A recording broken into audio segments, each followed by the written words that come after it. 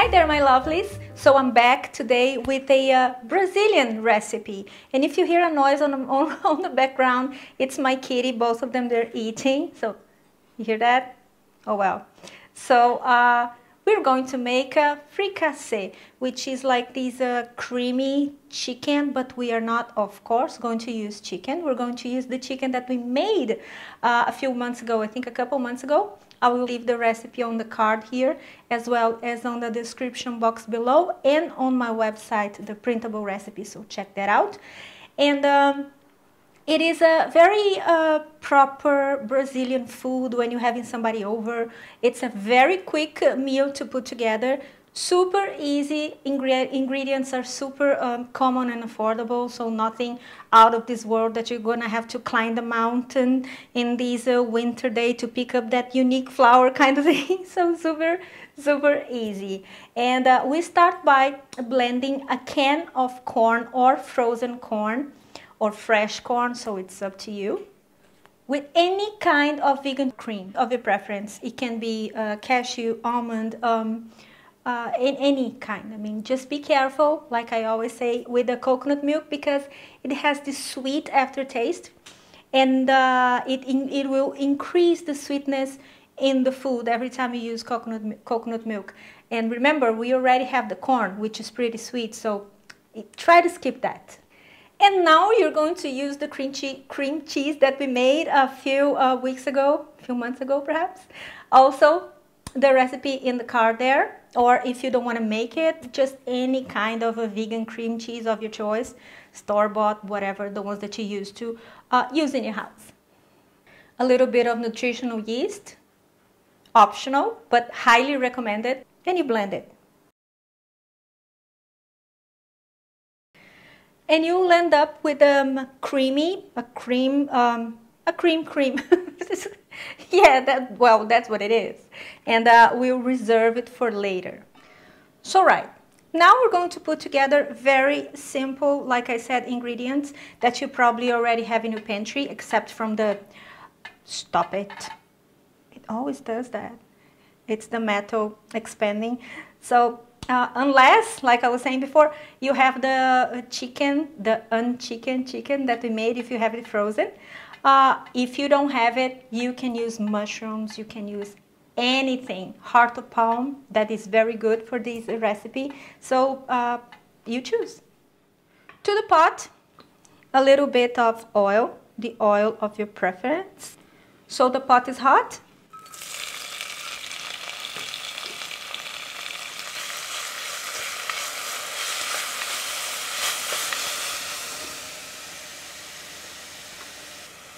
You let it cook a little bit for about, I don't know, 7 to 10 minutes in the low heat. We want it to cook and we want it to brown just a little bit. I'm not going to use garlic. I like to use garlic powder that I make myself. I blend it, make a paste, and then I let it drying in the sun, because the Spanish sun can be brutal, so I use the summer for that. And but the reason why, you ask me a lot, so I'm gonna tell you, it's because here where I live, I don't know why, the garlic is super potent. It's like a punch, you know, and I remove the inner green part, but it doesn't help so much. So I decided to not eliminate garlic, because it's important for your brain and for your cells, and it's a very good thermogenic, but add it in another shape and form, which is dehydrated in powder. So I tend to skip to the garlic powder. Right. So you can add a little bit of water if you think it needs it. I will. Right. It's cooked enough. And now we're going to add the spices. Salt, pepper, oregano, a little bit of nutritional yeast, again optional, garlic powder. Stir a little bit. Now we add our unchickened, the champignons. If you want to add fresh mushrooms, you can. I haven't mentioned, but it's important that the chicken, our chickpea chicken, that it's shredded, okay? What's up, puppy? Hi, doggy. It's really hot here today. We're in the middle of winter and it's 30 degrees Celsius. I have no idea how much it is in Fahrenheit, but I know it's a lot. And we are all melting, including the little poor thing there. So what was I saying? I was talking about the chicken in the original recipe. It's supposed to be shredded in very thin, how do you call it, ribbons? But I didn't want to do it here. I want it to be shredded, but medium size, like you saw before when I showed you. Now we are going to add our cream. And to me, this is the best part because this cream is so delicious and it's so unexpected. I mean, if you serve it to people, they're like, oh my God, what's that? That tastes so good. And it's really nice, I love it. Now, just for the color, okay? If you think it needs a little bit more of a tomato puree so it gets a little bit more pinkish, you can do it, I'll do it. Now you taste for salt. Phenomenal. And now you let it cook a little bit. A little bit of corn. Like 3 minutes in a medium-low heat. And we're going to plate it with some fried potato sticks.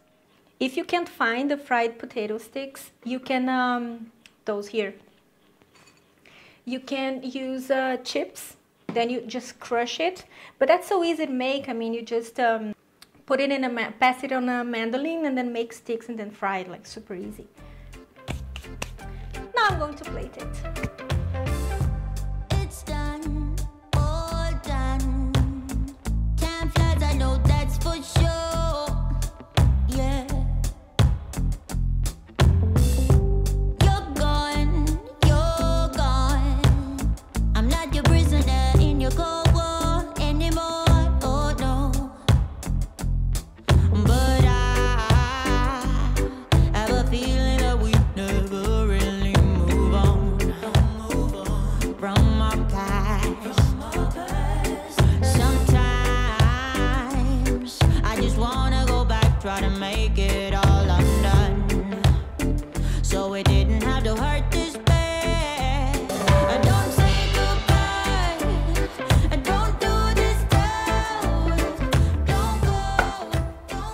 here we have it. You like my bear paws? So super cute, isn't it?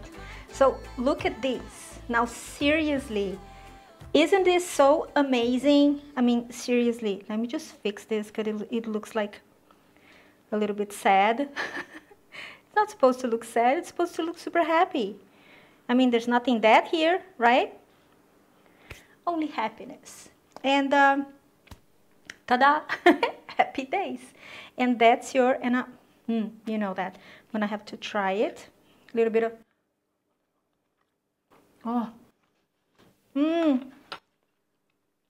it's good. It's homemade, it's comforting, it's yet a little bit sophisticated, you know what I mean? At least the name is. So I know that chicken fricassee in France, it's something totally different. First of all, it's made with chicken, but this is not, but you know what I mean. It's made with thighs and stuff, so nothing to do with this. And I'm super proud and super happy because you guys keep asking me all the time to make Brazilian food and what we eat in Brazil. And there's something about the Brazilian food that I like, that we tend to be very creative with what we have, because back in the day in Brazil, we had only super frugal ingredients. We didn't have access to, for example, broccoli. It arrived in Brazil. I mean, it was a common kitchen staple, like you could buy it any supermarket at late 80s. Can you imagine that? So I'm sure that it was available, but it was super like expensive and like fancy. And so we had to recreate what we already have in hand. And this is one of them. And this is it. I'm babbling away because I'm so happy. And I hope you have liked it. And again, recipe on the description box below. And check on my website. Important, because there I have some amazing, all my recipes are there, printable recipes. And I see you next time. Follow me on my social media if you ever make it tag me. I love when you do that. And I see you next time. Until then, bye.